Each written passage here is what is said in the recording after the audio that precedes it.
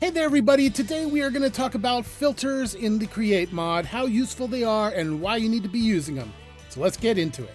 Now with the use of filters, you can make your item sorting super efficient. You see a lot of blocks in Create have this little filter slot here. Now anything I throw into this top barrel, as you can see, goes right through and is instantly at the bottom because that's a cool smart chute. But because of this filter slot, I can apply anything to it like this grass block, and now when I throw items in, only grass blocks will go through, as you can see. But that'll only work for a single block type unless you use a filter. And that's what we're going to learn about today. There's a lot of Create blocks that have this handy filter. You can see I put orange concrete in all of these to highlight the filter slot. And this is how you create them. For a basic filter, you just need 2 iron nuggets in any wool. For an attribute filter, which is a much more advanced filter, you need 2 brass nuggets in any wool block. And with these filters is where the magic really starts to come out. So if you take your filter and right click it, you'll see you get this cool little UI up. There are 18 slots here where you can put items in, and now these items are part of the filter. So like I just showed you before, anything that tries to move through this filter can only move if it fits these requirements. And if this is all you want to filter, when you're done, just go hit check mark and it saves the filter. You can see if we right click it again, your filter is still there. If we're not happy with this filter, you can just hit this trash button and it deletes it. You also notice we have these other buttons over here, which are super helpful. Now default starts off on allow list, but you can also switch it to deny list. So now if I have these blocks in my filter and I go to deny, it'll take anything through the filter except those blocks, which is super useful.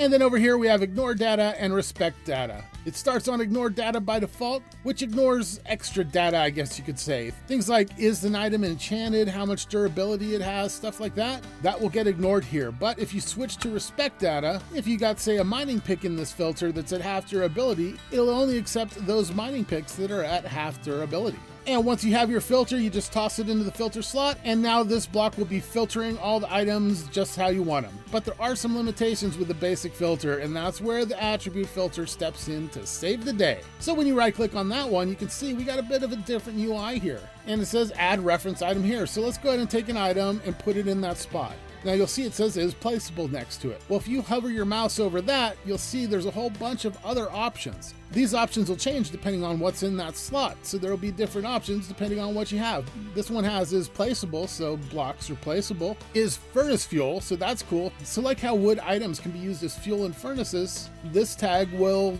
filter out any of those. So thanks to all these tags, the Create mod knows where things are and how to use them. Is in group decoration blocks. That's referring to the tab you can find it in, decoration blocks. And if we scroll down, we can see, yep, there's the barrel. And then I believe this one's pretty much always there, was added by Minecraft. That's to help separate Minecraft items and blocks from modded ones. Now let's try a different item. Here we got a sword. We have an option cannot stack, is tag C swords, is in group combat, and was added by Minecraft. So like I said, there you can see we have different options we can filter by. Now, say we're happy with the can be haunted tag. We just go over to the plus sign over here, add attribute to list, and we click it. Now we can see this name tag down here has 1 on it, and it says can be haunted. So this will keep track of all your attributes. Now we can go ahead and go back up to the grass block and add is in group building blocks. So with that highlighted, we can go ahead and click add attribute again. And you can see it's now part of the attribute list. And this gives you the ability to do some really advanced stuff. Now let's start over. Say we want it to be in the group is placeable, but we want blocks that aren't placeable. We can go over here, add opposite attribute to list. And now if we look, is not placeable. Let's try another one. Was it added by Minecraft? No, it was not added by Minecraft. Pretty cool. So you can reverse your attributes that way. And just because you went opposites with some of them, you can still go ahead and do regular attributes with other ones. But it gets even better. We've got these 3 buttons down here. It starts out on allow list any. And we can see that items are accepted through the filter if they have any of the selected attributes. So as long as a block is matching at least 1 attribute, it'll be filtered through. But next to it, we have allow list all. And that allows the item to pass through only if they have all of the selected attributes. So they need to have everything that's in this section. And finally, we have the deny list, which only lets items through that have none of the attributes. And like before, when you're ready, you can go ahead and click the check mark and add your filter to whatever needs to be filtered and you're good to go. Create mod filters. They're super handy and super easy to use.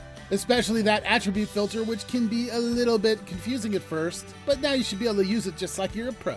Something else the pros know is that in Minecraft 1.20, you're able to finally make infinite lava sources, just like you can make infinite water sources in vanilla Minecraft. It's so cool, so handy, and I made a tutorial how to do it right there.